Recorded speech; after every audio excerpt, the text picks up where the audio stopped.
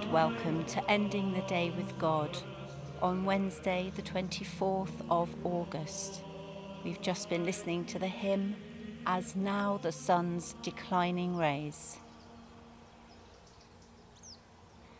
This evening our worship comes not from a river, but from the banks of the Hythe Military Canal, and we are in the parish of Appledore. Quiet calm of the canal brings us now to our opening prayer. Let the light fade and the work be done. Let the flowers and the laptops close. Let the sun go down and the world become still. And let the Son of God draw near. Blessed be all creation, for all life comes from you. In the name of the restful Father, in the name of the calming Son, in the name of the peaceful Spirit, may we and God be one. Our reading and reflection this evening have the title, Wild Swimming. Look at Zion, city of our festivals. Your eyes will see Jerusalem, an undisturbed abode of immovable tent. Its stakes will never be pulled up, nor will any of its ropes be broken. But there the Lord in majesty will be for us our source of broad rivers and streams, where no galley with oars can go, where no stately ship can sail. For the Lord is our judge, and the Lord is our lawgiver, and the Lord is our King, and it is He who will save us.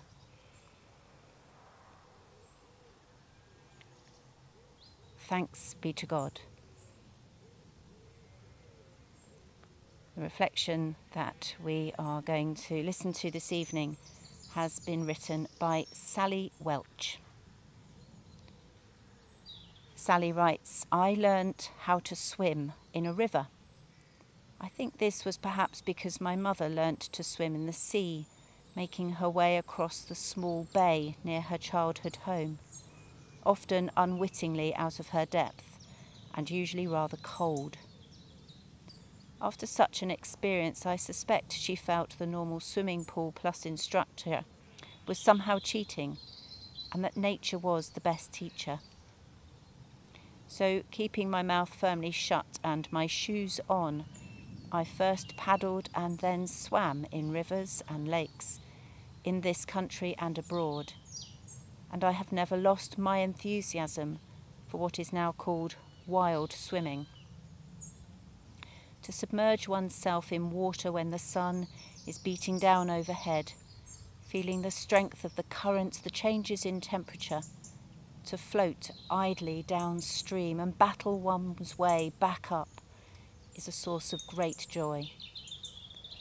The image of God as a source of broad rivers and streams offering us intense refreshment, challenge and delight can resonate not just with those of us who plunge right into rivers and lakes, but for all of us who take delight in feeling fresh water trickling through our fingers or dipping our toes into ponds, streams and canals. This metaphor is made more powerful by the sense of protection we are given in the invulnerability of the rivers and streams. We cannot be attacked by our enemies, as they cannot reach us if we are immersed in the Lord. We can put our whole trust in Him alone, as He surrounds us with the power of His love. Lord, let the refreshing waters of your love surround us and protect us this night. Help us to put our faith in you, our Saviour. Amen.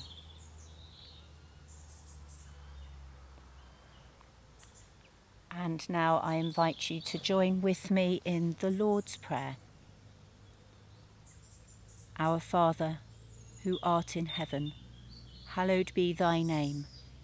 Thy kingdom come, thy will be done on earth as it is in heaven. Give us this day our daily bread, and forgive us our trespasses, as we forgive those who trespass against us. And lead us not into temptation, but deliver us from evil. For thine is the kingdom, the power and the glory, for ever and ever. Amen. Thank you, Lord, for your love for us, strong and nurturing. We give back our lives to you. Thank you for our minds and bodies. We give back our lives to you. Thank you for the past day. We give back our lives to you. After creation, God rested. We give back our lives to you. Protect us, Lord, through the hours of this night, be they silent or stormy, that we who are wearied by the changes and chances of a restless world may rest upon you eternally. You created the world out of love. Now we return to you in love. Let us rest in God this night and awake in newness of life. Amen.